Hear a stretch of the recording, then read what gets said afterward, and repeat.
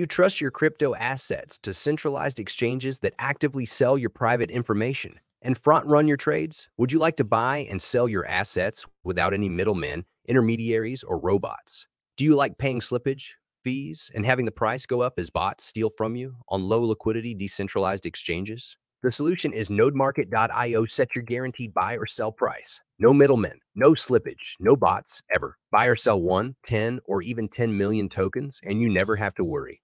OTC trades are between you and the seller or buyer, guaranteed by audited smart contracts and no human middlemen. Nodemarket.io.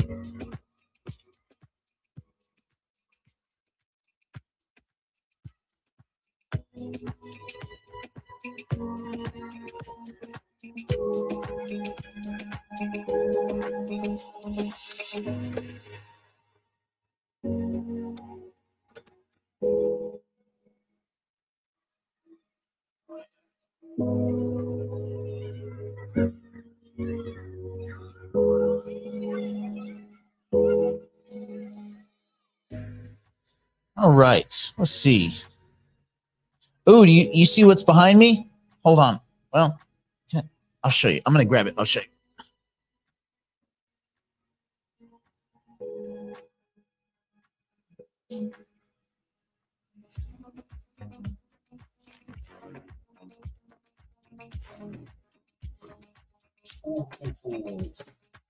Let's see it. Oh, yeah. Is it backwards or can you read it? Anyway, this one is the this is the box, the XR1, and then the XR2 is the other one. Here, I'll show you the see if I can make it bigger. Hold on. Let me make it bigger. So this is this one. Better here. And it's the number 1. I haven't unboxed it yet because we can't marry the tokens yet. So anyway, this is the number 1 one, and then the other one's the number 2. So I'll break these bad boys out, you know, soon, but not just yet.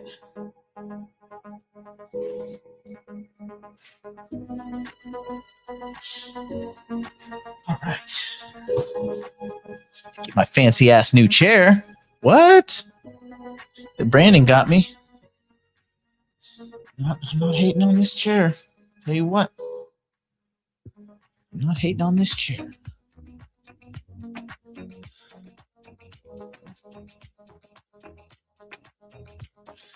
Okay.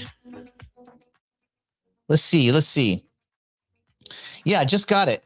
I'm pretty happy about that. I'll probably turn it on anyway, even though I can't do anything with it just yet.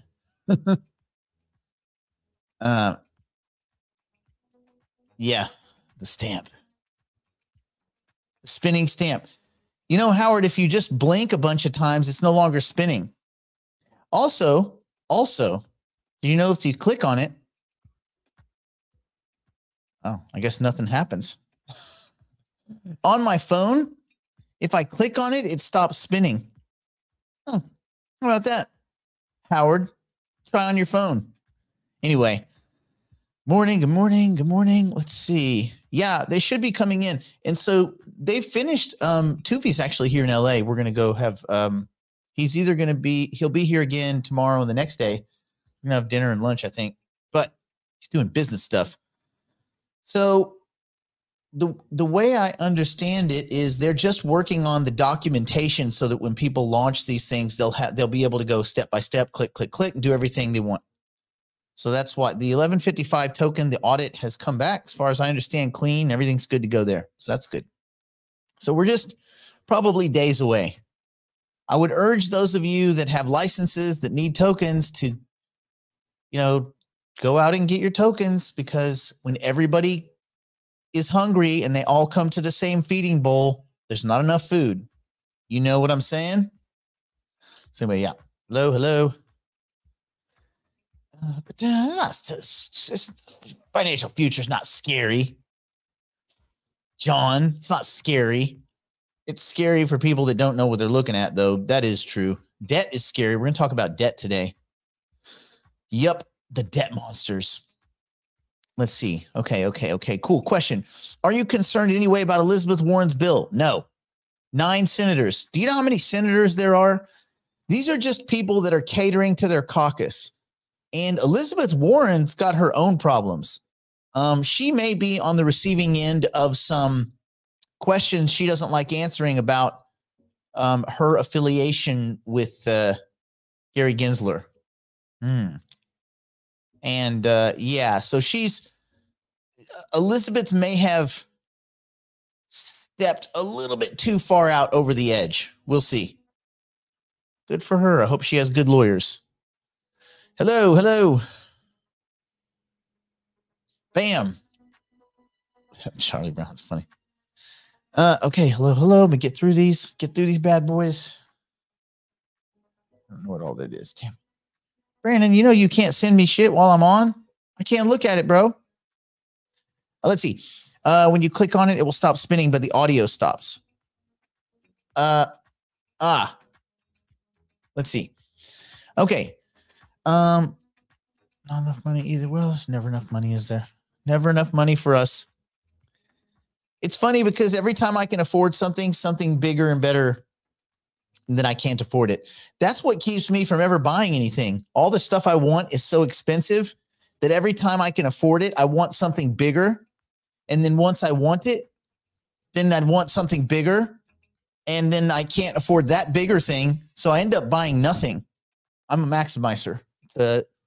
It's good for your financial future, but it's bad for gratification. I am usually unhappy. Although if this is what unhappy is, I'll take it. If this is wrong, I don't want to be right. Yeah, she's pushing too far. It's kind of, I had a buddy who was he's in the rap game, and he was saying he knew this guy that was like a legit gangster that got into producing music, and he was going out there and talking to everyone, but he was a super gangster, like cartel guy. And of course, he got enough publicity that he got eyeballs on him, and he got arrested and got booked for like 20 years for drug conspiracy stuff.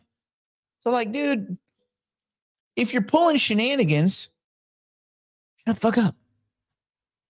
And any of these, this whole thing where people, basically these politicians believe that they are elected into perpetuity.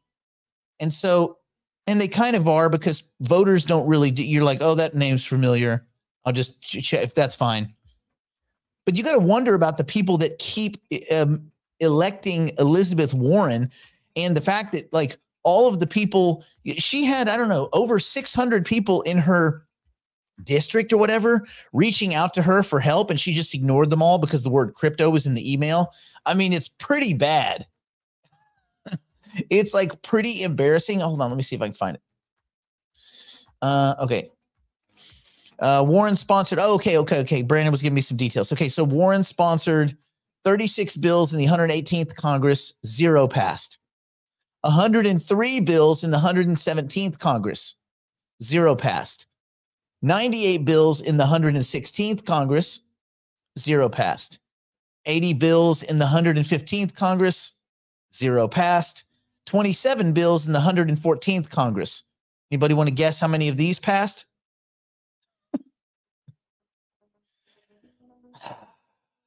Nothing.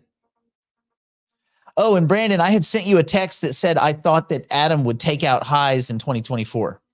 We were chatting about that this morning. We were chatting Kathy's, Brandon and I, because we chat. Like Kathy, I guess if your name's Kathy and you're like, I don't even talk. Anyway, I I get it that she's catering to her caucus. That's what you do to keep getting elected if you're a career politician. I'd be very curious to look at her balance sheet. Has she been just getting the whatever the base salary is for that position, or does she have a higher net worth than her job could possibly allow? I believe the lady doth protest too much. We'll see. I mean, at some point, she's going to make the wrong enemies. And the thing is that as she starts, if she keeps what she's doing, you know, a few years ago, you could be anti-crypto. You'd be anti-crypto to the moon. The minute BlackRock, Fidelity, Wisdom Tree, Van Eck, like all these firms started stepping up, Kathy included over at ARK, the minute all these firms started stepping up and saying we're going full crypto, at least for Bitcoin's sake, you're starting to listen. Politicians' half-life is not good when you start fighting BlackRock. Matter of fact, not even half-life, your actual life may be limited. Those dudes are for real, man. Larry Fink, it's in his name that he's a crook. And come on, man. You got to be a damn fool to go to war with BlackRock. And so all of these politicians that are taking, you know, like the whole stance that all of the money, you know, crypto supporting the North Korean nuclear effort. Crypto. Without crypto, no nuclear weapons in North Korea. Well, that's fucking stupid. And it's so stupid you wonder why people don't laugh at her out like in her face. So you kind of just have to ignore people like that. It's like a little kid at a birthday party running around with his pants down. You just pretend it's not happening. Just go get this kid out of here. Like, where are his bad satellite parents? Oh, they're drunk. They're drunk at the bar by the eggnog. Ugh, of course they are. Of course they're drunk at the bar by the eggnog. When I was a kid, we had 2 eggnogs. We had the one that was for the kids and then the one that was for parents. It said adults only. They put a little card. Adults only. That's the one that was spiked. And if you drank that, you would puke everywhere. Anyway, gosh. Yeah, I mean, all of this stuff, when you paint with, people paint with unnecessarily wide brushes. Like lately, that's the big thing. You make these big grand statements, especially if you're, you know, politicking and all that stuff, but you make these big grand statements and people are like, okay, I guess. And it's the Donald Trumping of politics. The best, the biggest. I have the best lawyers. Not right now, you don't. I have the best money. No, you don't. You're bankrupt. Like, come on, man. So we'll see what MAGA Gaga does. But yeah, I wouldn't worry too much about Elizabeth Warren, because the more ridiculous she gets, it's even people around her are kind of like, it's kind of like Brad Sherman. He's a perennial douchebag, idiot, and people still vote him in because there's probably some things that Brad Sherman does that keeps 51% of the people in that district voting him in. And it probably has nothing to do with crypto. Crypto is an easy thing that a politician with very little intellect can go and attack, because they're attacking it in front of other people with very little intellect. Remember, she's on a platform filibustering to a bunch of other very intellectually weak career politicians. Think for a second about how absurd and oh God, kind of pathetic your life is if you decide I want to be a career politician. What kind of prideful, self-serving piece of shit has to say, I've decided I'm the one who's going to speak for the good of the masses? What have you done? You've done nothing. How are you going to speak for the good of anything? So yeah, term limits, all this kind of stuff. You can't have career I was talking to this with my buddy the other day. You can't have career politicians. You can't have, listen, man, you can't have career judges. You can't have career politics. The minute you get the career stamp, that like this is it forever. I mean, you go to cruise control. These politicians, they are the Ethereum of politicians, right? There's no reason for them to improve. There's no desire. They've got the hookup. They're getting rich.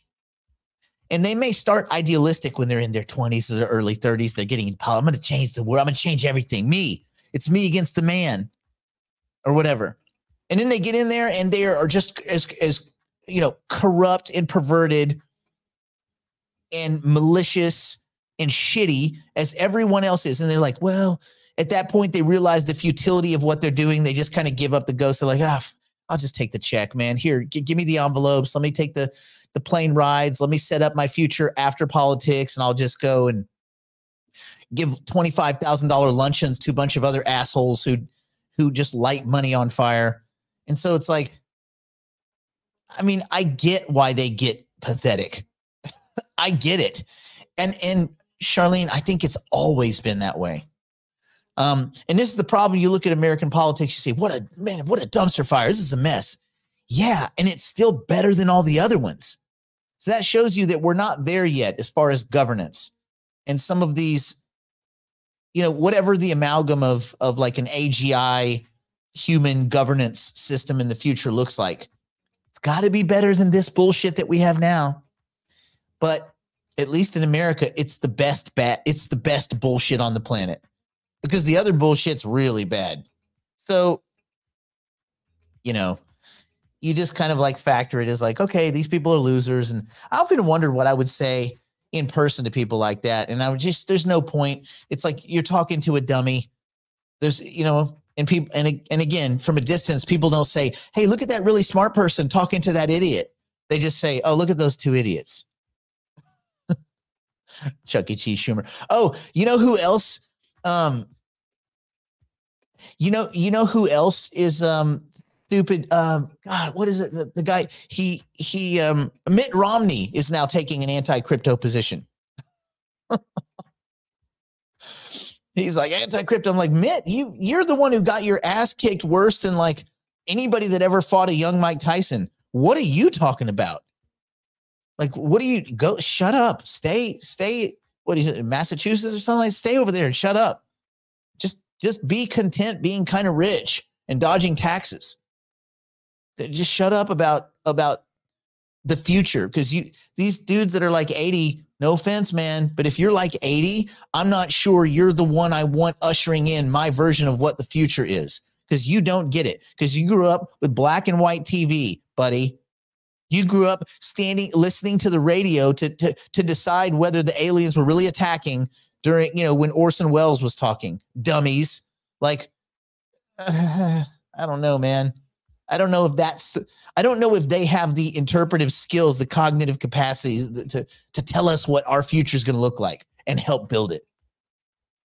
James, we're not talking about developments in crypto today, buddy. This is office hours. Ain't no crypto talk. And yes, there's lots of new developments every day. You got to get the news for that, buddy. This is where Tuesdays and Thursdays is where we expand our brain boxes. Well, that is true. And it is our job to explain crypto, not to sell it. And it isn't even really crypto. Oh, that's right. That's right. He's a former Massachusetts governor. That's right. He's in Utah. Oh, damn. He's even closer. He's even closer to California. Well, I hope he doesn't visit. So, you know, it's not crypto is good. It's the principles of disintermediation that are good. It's the idea that if you have a bunch of middlemen, if you have point A, and between point A and point B, there's a bunch of middlemen. Just think of like the housing, think of the housing market, all the little people, the rent takers, the people that take fees, that eat money, that do all this stuff in between you and a seller. All these people, all these industries built between you wanting a thing and someone else selling a thing. How many middlemen do you think we have at Node Market between you and those tokens? None. Fucking zero. And it's not, listen, disintermediation, the principle of disintermediation is incredibly valuable. Do you need to disintermediate everything? No. Some things you need a middleman. You know, like you need public services and goods and things like that. You need some kind of welfare system and all that. But as a general rule, most systems have a bunch of greedy asshole humans gummed up in the middle, collecting rent, collecting fees, taking little toll fees. And if you can get rid of them and insert a little piece of software, which I'll give Novogratz his credit. I heard him say this. He says, get rid of the middlemen and put in middleware. Middleware sounds stupid, but yes, disintermediate clogged, frictiony, gummy systems by getting the crap out of the middle, getting the rent takers out of the middle, and just putting in bits of elegant software. And then the software becomes more elegant if it runs across AI rails, and it becomes more elegant if it self-manages across AGI rails, artificial general intelligent rails, or swarms of agent systems and networks that work together, self-evolving and executing code and writing code and nature and nurture and self-evolution all at the same time. Like that version of a system looks better. And there's so many little pockets of these frictions. So the principle, it isn't that you want to tell people crypto rules. It's that you want to tell people that many, not all, but many, probably most systems on Earth are gummed up with middlemen and friction and bullshit. And if you could just disintermediate, right? And that's why it's not like, oh, blockchain is the key. Well, listen, there's a lot of blockchains become this big word, this big term that means a lot of things. There are a lot of directed acyclic graph projects and stuff like that that are they're not blockchain. I mean, they don't really have blocks in the traditional sense. They have like a melange or a lattice of transactions, and they gossip to each other transactions in real time. And they have this lattice of well, that's not blockchain in the traditional sense, but it's disintermediated systems, and the level of disintermediation has to do with what they're trying to accomplish. And, you know, again, we'll get into tomorrow as far as portfolios and all that kind of specific stuff, but that's what you guys need to be thinking about when you're talking about crypto to people. It's not about come here and make this money. I know that's what I get a bunch of calls now and a bunch of texts from all my friends who've been dormant for 2 years. Oh, now they're interested in crypto again. Fuck off. I tell them I can't, dude, we talk about this stuff all day long. If you want me to distill down what I do every day, you don't get to win. You don't get to just show up when you see on CNBC that Bitcoin's going up and it's time to win. No. You do the work or have fun being poor. That's it. Everybody here, you guys are all doing the work. You deserve to win. That's another thing. People tell you in the future here in the next year, you're going to be seeing a lot of people. Oh, you're so lucky. Lucky?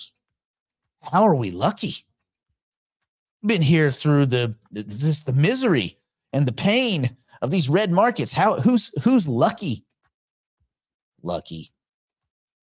Anyway, luck is not a strategy. Okay, so where does the revenue come from on Node Market? NFT sales? Okay, Lisa, let's try to explain this in a way that makes sense for everyone. See, when you go to exchange, all these sales, let's go. Total volume. Okay, 506. All right, let's look at hypercycle. All right, see all these little guys right here? Every order that gets completed when you click buy, I say buy, okay, and I have to hook up my wallet and I purchase one, or I list and I sell. All these 506.9, that's the total volume of sales. Each one of those sales derives a 2.5% fee, right? Paid by the buyer. The buyer takes it, there's a little bit of a fee on there. That's revenue. Once we get to, we're going to get to a point where the nodes have a full market where you'll be able to buy and sell full nodes that are in production. That will derive a fee.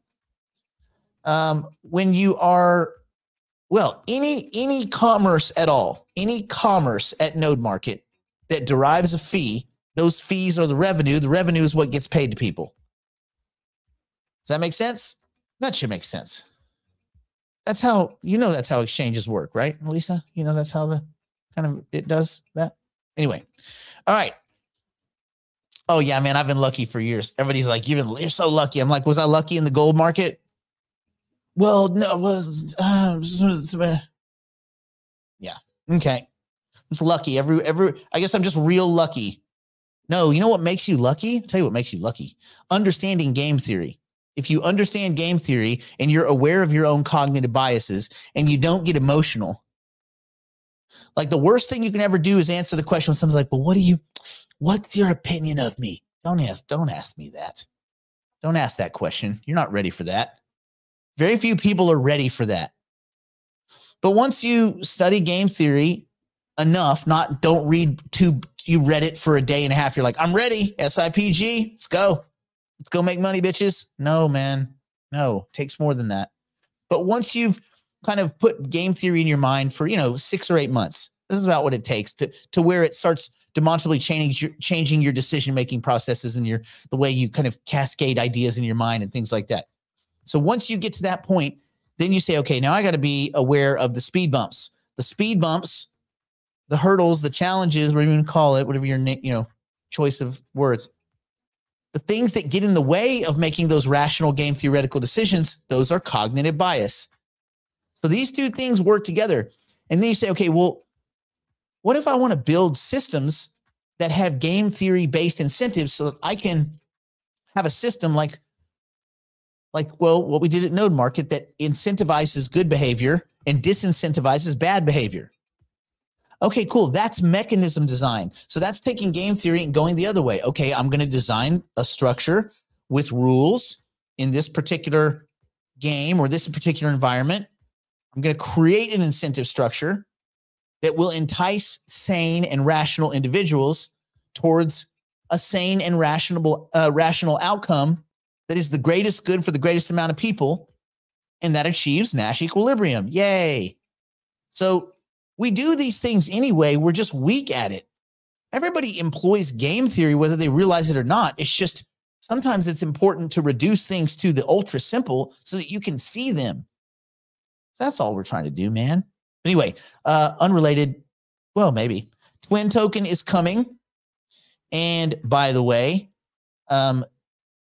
those of you that want the twin token on day one, well, other than, the twin token will be available at Node Market because obviously people are going to get the tokens and they're going to probably list them. If you want guaranteed allocation, you have to have the Node Market NFT. Yep, that's how that works. Anyway, okay, let's switch gears. We got to go to class. We're going to talk about debt. Who wants to talk about debt? Are you guys excited about debt? Let's see. Your mother-in-law says you're the most lucky person she's ever known. Never seen anything like it. Yeah, listen, keep being lucky. Yeah. I mean, what is it? The more I practice, the luckier I get. So I get it. But yeah, you guys, if you are approached by people that are talking to you about, if you get approached by people that are asking you about crypto and all this kind of stuff, don't talk crypto. Don't give anyone advice. That those days are over with. We're just about to get where this market gets real stupid. You're going to see the worst behavior on the planet. So I don't tell anybody to buy anything. I tell most people, I was like, it's too late. You missed it. What? Yeah, you missed it. You buy when the market's red so that you are exiting when the market's green. We could have 2-year-long bull market, or we could have like a 6-month long bull market, or we could have a 3.5 year. No one knows the future. No technical analyst or anything. All of that stuff is stupid. All these technical analysis guys, it's like they've got quarterback amnesia. They're wrong all the time. And yet every day, this is what's going to happen. No, shut up. It's not. It's never what's going to happen. These guys are so bad. But you know what? Dummy's going to dummy. People that get their marching orders and their investment advice off Twitter, I'm not calling it X because that's fucking stupid.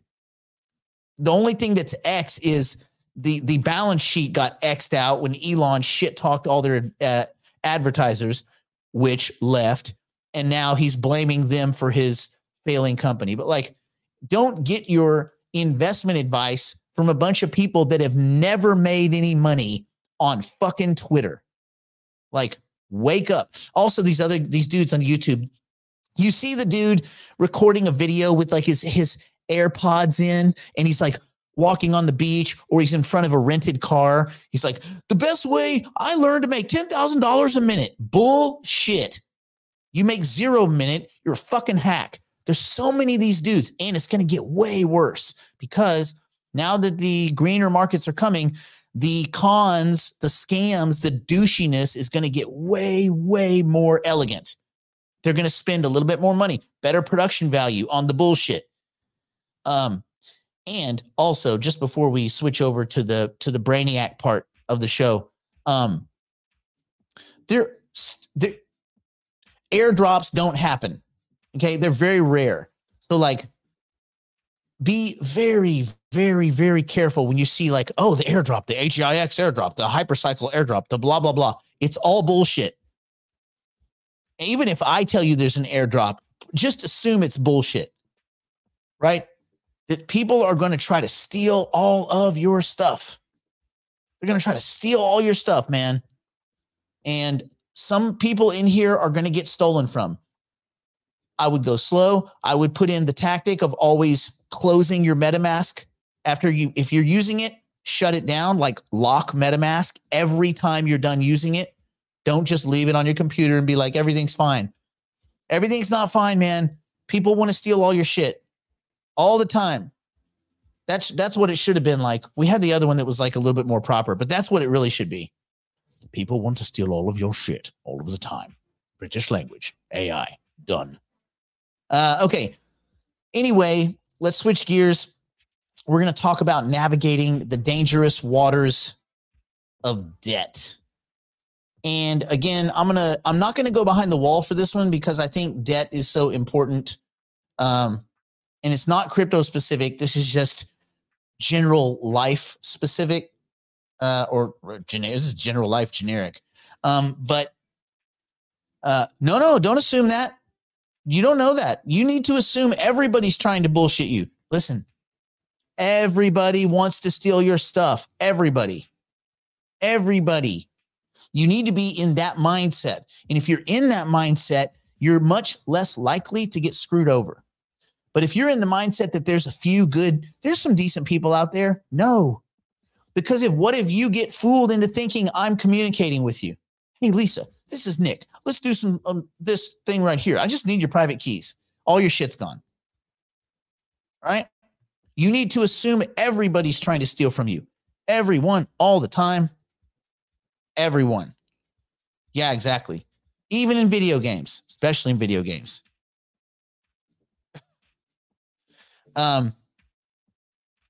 Well, no, because you might have just, Howard, you could have someone as a digital investor that just joined yesterday, right? It takes a while. Listen, I know my way around and I still get stolen from. I got SIM swapped. I got escrow stolen. Everything, man. People just want to steal all your shit. Just assume it. All right. Let's talk about the perils of debt. I don't like debt. Debt's bad. Class is in session. Hello. You're late. You're bad at math, but I'm giving you an A+ in confidence. Just doing what I gotta do. Extra credit. Okay. Real quick, before we start this discussion of debt, is there anyone in here that is still in some level of debt? Actually, you know what? Don't answer that. Answer me this. Is there anyone that in the last, say, 12 months has completely gotten out of debt? I ask this question a lot because it's pretty important. It gets back to the discussion of like managing a personal balance sheet. But specifically on the side of debt, there is the other side of compounded interest. And that's the compounded interest that works in favor of increasing your debt load. And yeah, this is very true. Have a separate laptop that you use for crypto stuff. I do. I don't use this one. that I do broadcasty stuff, I don't use this. I have another computer beside it that's not linked. And when I'm not using that, I actually shut off the Wi-Fi. I shut off the Wi-Fi. I shut off the, I kill my MetaMask account and I shut off Wi-Fi. Anyway. All right. Ooh, out of debt 18 months ago. Well done. For those of you that are still in some level of debt, do you have, debt-free? Nice. Doesn't that feel good? Okay. For those of you that have some level of debt, have you tried, or at least do you have a strategy to get out of debt over, say, the next 12 months? You say, listen, I've got a 12-month plan. Does everybody here have a 12 or 18-month plan to get out of debt? And if you don't want to answer, you don't have to answer, but at least you need to be thinking about that. Like, you have to have a plan. And yeah, I mean, I kind of don't count housing debt. I mean, my personal opinion is that, yes, that is debt, but a lot of people, for whatever reason, are fleeced by the American system into thinking that housing debt is not debt. Listen, your whole monetary life boils down to this: income, expenses, assets, liabilities. What's left is cash flow, right? And then some portion of that you can invest. And hopefully the portion of your cash flow that you invest over time with the effects of compound interest expands your balance sheet to the point where your income being generated from your investments outweighs your expenses and your liabilities by a wide margin, enough to outweigh them and give you a consistent income that more than replaces the other income that you use when you trade moments of your life to some middleman rent collecting asshole that is, you are the commodity. Anyway, God, but debt can be nasty. And so sometimes, we talk about emotion, we talk about not letting emotion get in the way, but there is like an emotional terrain of debt, right? Whereas we want to get to the financial empowerment side, which is the other side, where you're like, feel free. When you get like true freedom, then you look back on those many, many years of being stuck in the debt system, and you realize how nasty that was on your personal life, on your health, on your relationships, right? So it's just tough to be happy when you're in a mountain of debt. Very, very difficult. Okay, so we're going to talk about the effects that millions of people suffer. I'd say it's kind of a suffering, but although we bring it on ourselves, but it's this whole world of debt. That's why I have the monsters, right? Like debt monsters. You can thank Dolly 3 for that. And it isn't just about numbers and interest rates. It's about the emotional journey, the emotional pressures. Again, we try to get rid of all this emotional baggage, but it is what it is. And that's all of these things that can lead us into debt. So our goal today, we want to understand the emotional aspects. We want to recognize the traps of predatory lending, like be on high alert for that stuff. I mean, we shouldn't. I stepped out of a housing deal, as you guys all know, a few weeks ago, because I consider 9% APR on a house fucking predatory. And I'm not doing it. I don't care how much money I have, how much money I make. I refuse to light money on fire at that level. Anyway, so today we want to understand the emotional aspects of all this and like how it kind of wells up inside us. We want to understand, the signs of predatory lending. We want to explore, some practical steps that we can take to manage and eventually free ourselves from debt, because debt sucks. So let's talk about the emotional dynamics of debt. And you kind of start by acknowledging that debt can choke you, it can be overwhelming, and it can come on pretty fast. So a little bit of debt, it doesn't seem like much. And then you're completely just pushed underwater by it, like you suffocated by it. So it's like carrying a backpack, and every step you take, like someone puts another brick in it, and another brick, and another brick, and it leads you to a lot of stress, a lot of anxiety. You can't sleep. Even like credit card debt.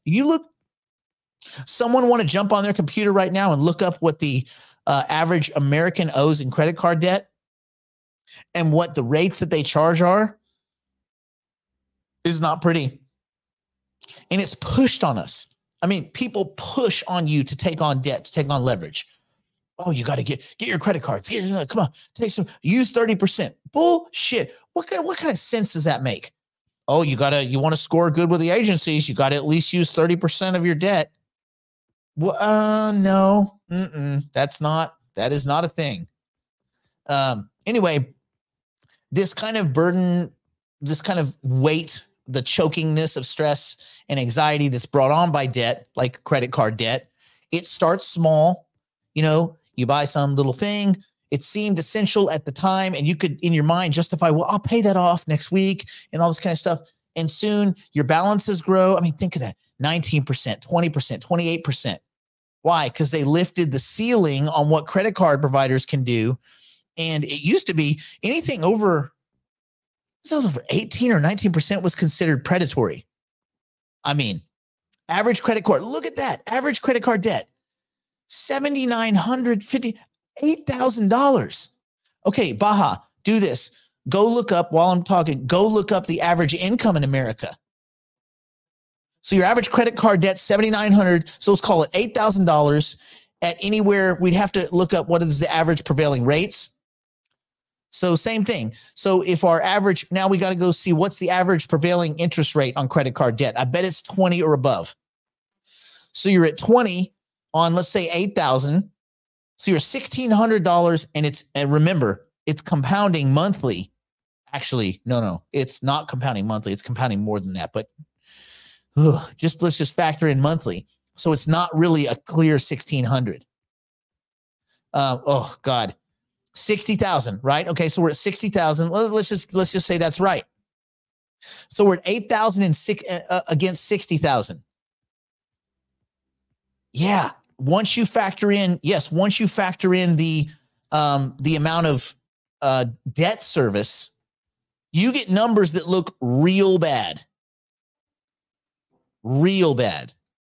And we're just talking about credit card debt right now, just to kind of keep it all in sync. But anyway, the balance grows, the stress grows, the anxiety grows, the debt grows, the interest grows. It is a nasty, nasty, vicious cycle. And so you're looking at something that's anywhere between 10 to 20% of your income goes into debt service. And also remember, if your income is $60K a year, you're not walking with that. In the best case scenario, you're walking with like 45 of that, 50, maybe 50 of that. So you're paying 12 on 50 is 20%. Plus the debt service, man. Anyway, so you say, okay, how do we get into debt? Let's unwind it. It is to an extent about instant gratification. And instant gratification tends to be the opposite of the investment mindset, which is that of delayed gratification, that of pleasure delaying, that of having a more infinite outlook, a longer term outlook versus the right now, the quick, the gotta catch up. I met someone who lost tons of money on stupid NFT bullshit. And she had said, well, what do I need to buy right now? I got to catch up. I'm like, you can't catch up. It's time on a racetrack. You're 10 laps down. You'll never catch up, period. You will not catch up, but you can do good for yourself. I'm sorry that that's a reality that people have a hard time with. If you're 10 years late, you fucking missed it. You will not catch up, period, because they're not quitting. The dudes that bought 14-cent Bitcoin aren't quitting. You will never, ever catch up, but that's okay. You don't need to catch up. You're not competing with them. You're competing with yourself, your own balance sheet. So you can still have a longer term. It doesn't matter. We all at some point die and no one goes, oh, well, he had more Ferraris than he did. So better person, good, better afterlife. Bullshit. Anyway, if we can get out of this instant gratification, this is the thing. I want something now, even if I can't afford it. If you can't afford it, you do not get to buy it. And that is the opposite of what we're getting through social media and advertisers like constantly pounding you, showing you, oh, this lifestyle is just one credit card swipe away. Why do you think during COVID, the purchase of luxury goods. Remember, the whole world shut down. No one's going to work. Luxury goods shot up tremendously, like by like a 5x. Do you want to know what the biggest cohort of luxury good purchaser, like people purchasing luxury goods was? People with incomes under 50,000. Think about that for a second. People that should be the farthest thing away from stupid ass Coach, Gucci, Louis, Christian Dior. Like, what are you signaling? You're showing everyone that I'm cool. I'm cool too. What is going on? Yeah, but this is the thing. It wasn't the free money they used. That's what's so crazy, because they kept spending into 2022. It's still the biggest cohort of purchasers of luxury goods are people that make 50,000 or less. That is not who those things are for. Why? You know what the biggest difference was? They extended credit. They let you buy. Did I show you that t-shirt I have? It was a gift, by the way. I didn't pay for it. I have a Gucci shirt. It's a t-shirt that they let you finance. Finance a fucking t-shirt? Really? You want to talk about getting in trouble? If you need to buy a Gucci t-shirt so bad that you have to finance it, you need to think about your life, because you've made a lot of very, very poor choices, or other people made poor choices for you. So you get this societal pressure. And we live in this culture where success is measured by the perception of material possessions. You want to know how many people own the stuff that they're driving around in? You know, I've been shopping for a car right now. We're looking for a car, not for me. We're looking for a car, another car for the shop. And we had 2 cars wreck. And so that's how we do it. We had 2 cars crash. They're going to get paid out. We'll put another one up and we will rent it out. We're looking for this. There's like an electric Rolls Royce. And even among rich people, they're not buying them cash. They're financing. Be very careful. You see someone with a Ferrari, you see someone with a Rolls Royce, you see people live beyond their means. It's just a human, like it's just of our current environment. It's a human construct. It's our culture where success, the perception of success is broadcast by the perception of these material possessions, right? And I'm not going to undo everybody's like nature and nurture in 30-minute discussion today, but we need to think about what are the pressures that push us towards making debt decisions, towards onboarding debt. Like that's the main thing today. I want you to just think, how have I been seduced in the past into taking on debt? Is it trying to keep up appearances? For some of us have, right? I actually forcibly downgraded my daily driver, my car. I got rid of the McLaren. I didn't get rid of it. We're renting it. But like, I'm no longer driving a McLaren.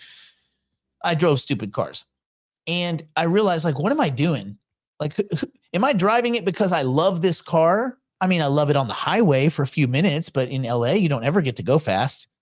So I was like, what am I actually driving this car for? Why am I even doing this? So I downgraded my car, like cut my car payment in a third by going to an electric Mercedes, which, let's be honest, it looks like a piece of shit. It looks like an Advil tablet. It's like a matte gray Advil tablet. It's stupid looking. No, I promise you, in that car, no one has given it a second glance. Like no one. No one. When I drove the other cars that I drove, everybody would stop and gawk. It's all bullshit. It really is. Anyway, but we get pressured into absorbing debt trying to keep up appearances.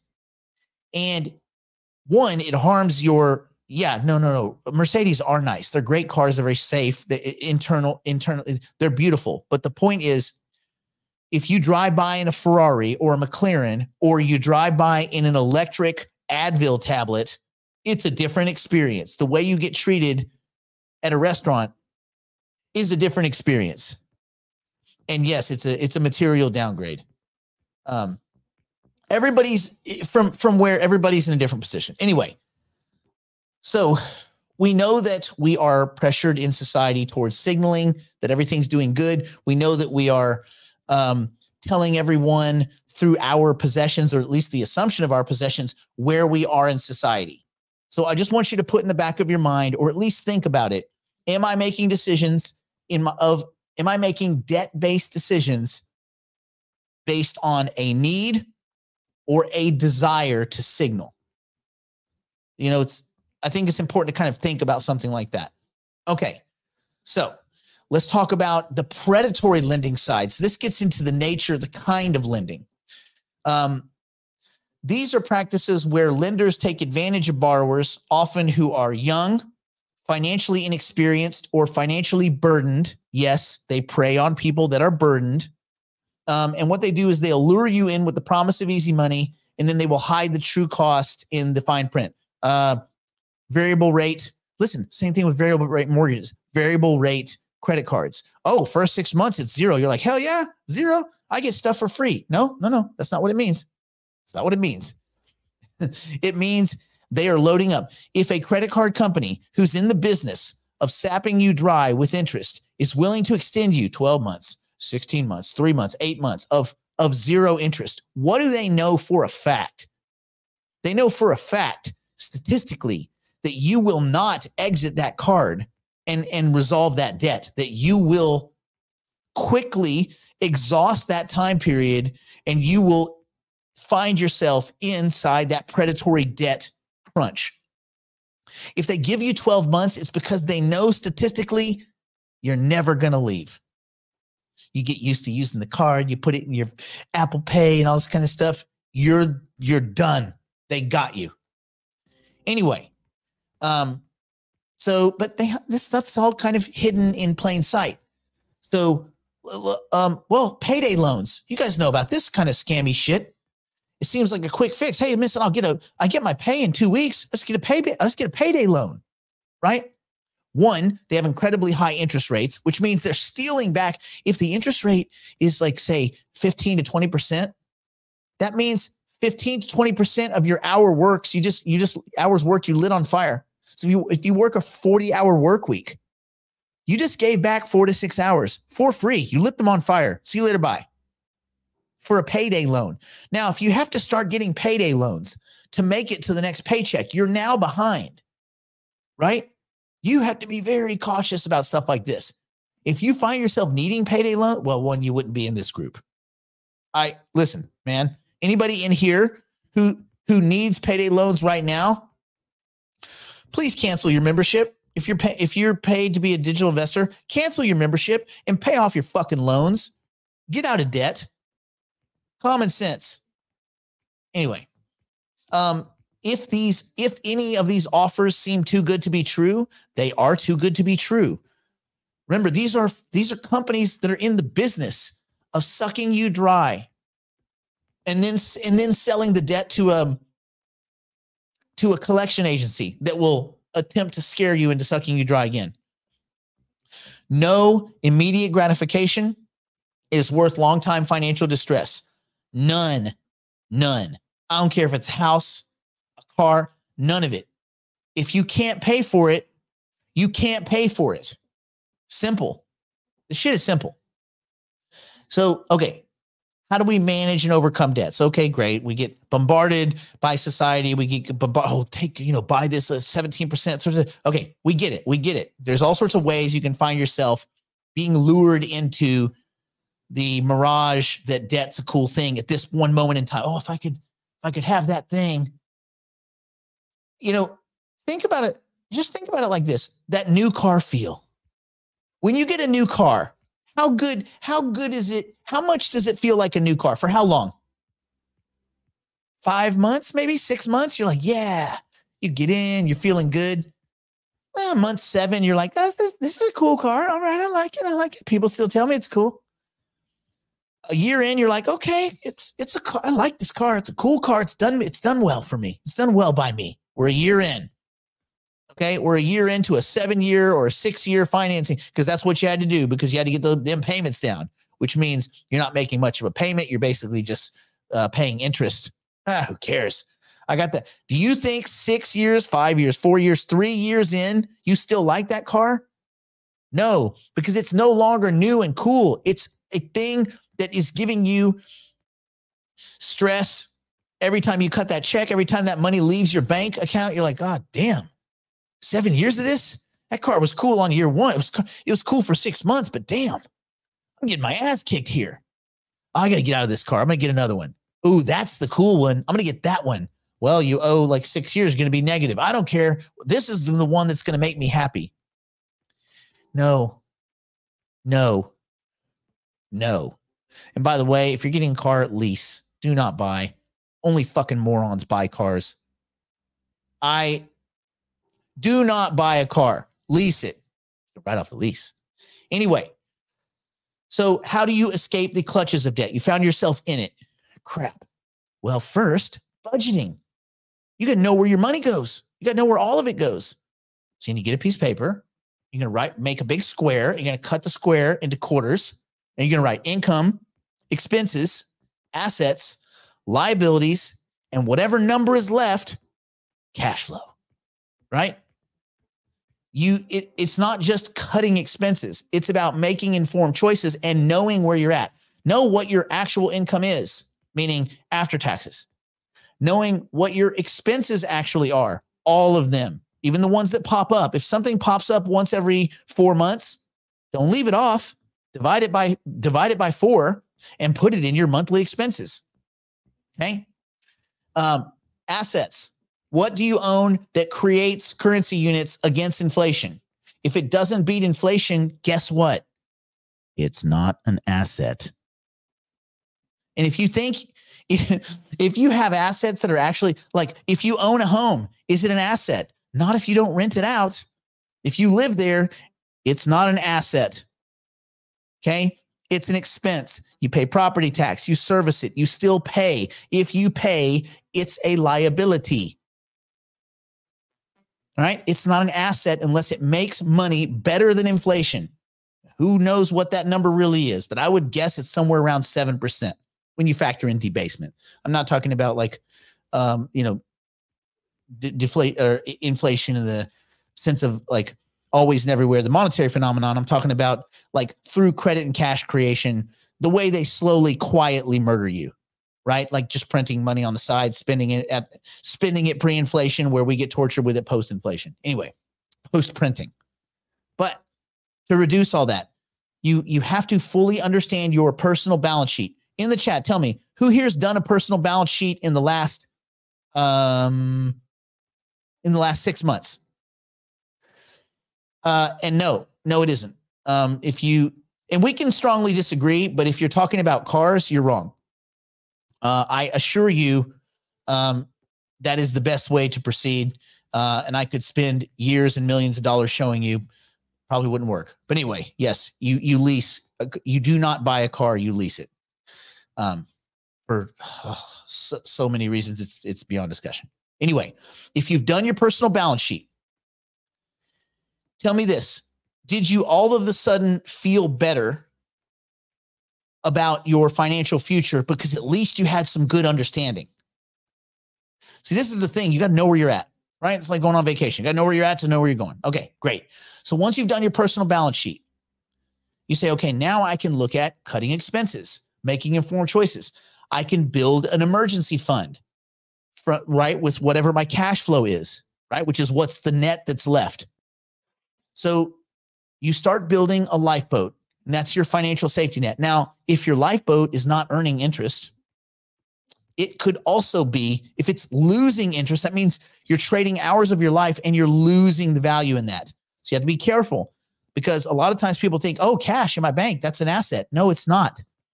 Cash that doesn't beat inflation is a liability, because that time is lost from your life. You already spent the time. The money equals the time. So if the money's not growing, you lost the time. Does that make sense? Build an emergency fund. Build your safety net. And this will, this is where you go instead of high interest borrowing. Okay. If you're already in debt, go get some advice. It's funny. I have I used to do a lot more consulting, and I have high net worth clients that have a fucking mountain of debt. You would not imagine it. And they're like, well, this is what I want to do. And this is what I was like, well, how much debt are you holding? Oh, it's 600,000 or 700,000. I'm like, what do you stop. Let's tackle your debt first before we get rich in crypto, bro. Anyway, there are a bunch of resources from, financial counselors to online tools. I mean, the best thing to do is to get an accountant. Just go borrow a few hours of time from an accountant and have him just with clear eyes look at what you're doing. And you're not going to like what you hear. It's like marriage counseling. No, it's her. Don't you get it? I was the one who paid for this session. She's the problem. No, not really. Seek advice. Be open to seeking advice, right? Start with an accountant, but there's financial counselors. A lot of times they're both, right? Find yourself a good a CPA that you trust.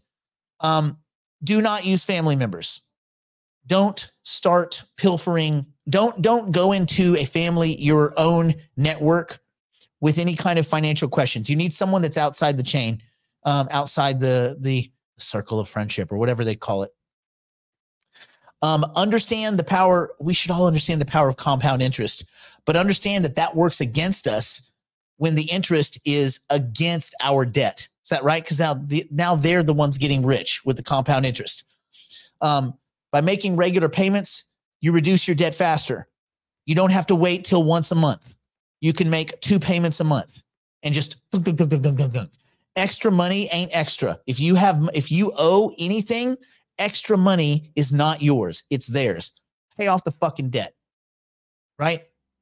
And it's not just about paying off what you owe, but also about understanding how interest works and then using it to your advantage. Does that make sense?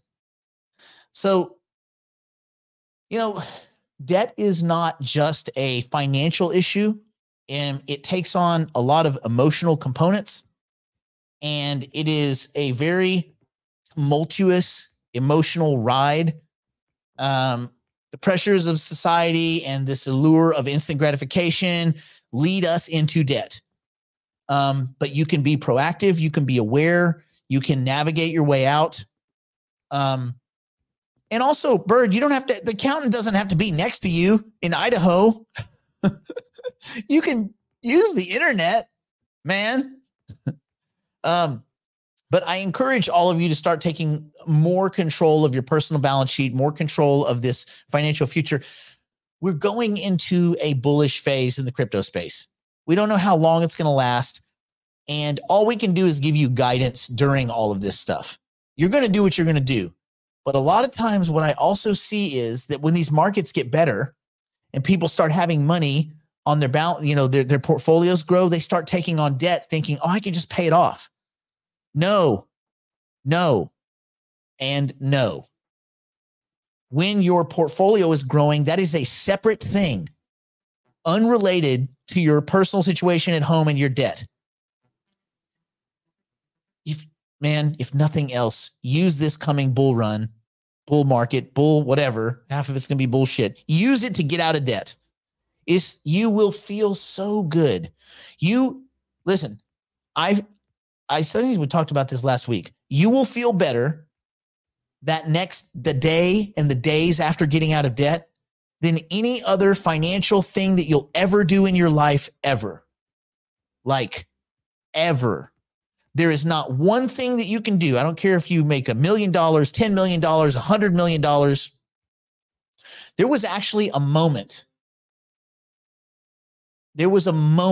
Like a fleeting moment, when it doesn't matter when it was, but it was in the last 24 months, where on paper, I was over 100 on paper.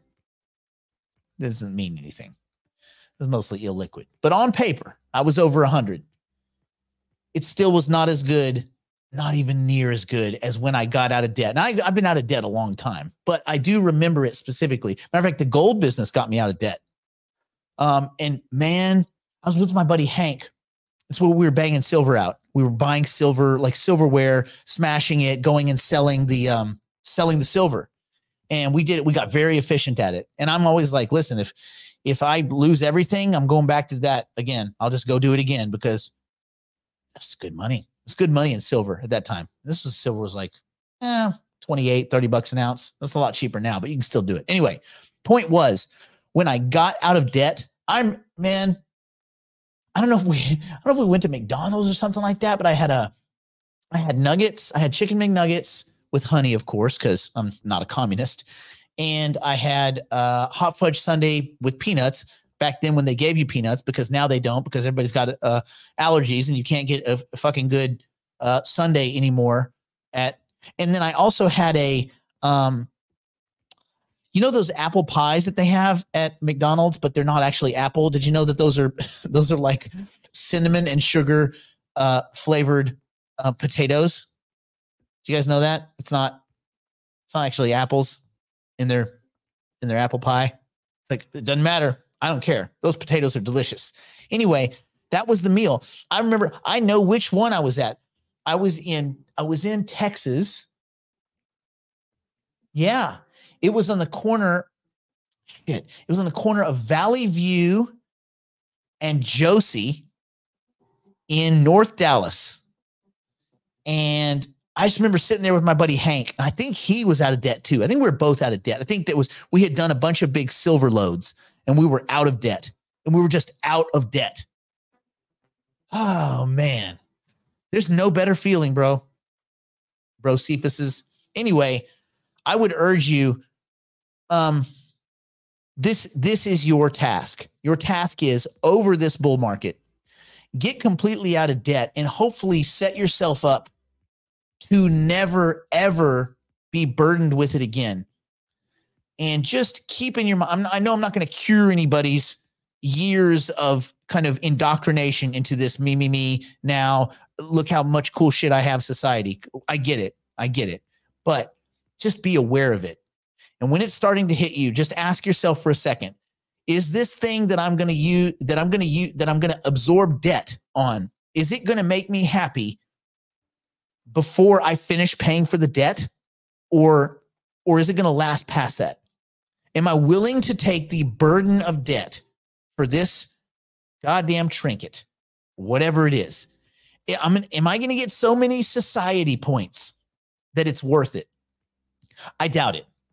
But that's a decision that everybody has to make personally. That's why see these guys? They're like debt monsters. That's what I said in DALL-E 3. I said a person being attacked by debt monsters. And so these are debt monsters. For anybody that's curious, those are monsters of debt.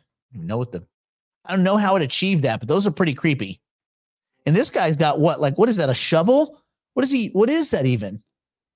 I don't even know what's going on there, but I know he's like, God damn it. And this guy's got many arms. Look how many arms he's got. He's got like 3 going, just clawing your shit away through compound interest. Anyway, we'll see you tomorrow for Digital Investor. We're going to do portfolio analysis and all that kind of stuff. So yeah, stay in school. Don't do drugs. Don't do anything my poor insolvent drunk strung out on meth grandmother wouldn't do, which is very little because, she's poor, insolvent, strung out on meth. People were like, well, you told me not to. No. Grandma's a mess. So if I'm telling you don't do anything she wouldn't do, she'll do everything. Which means you're allowed to do anything you want. You see that, right? You see the reverse negative? Come on, people. Wise up.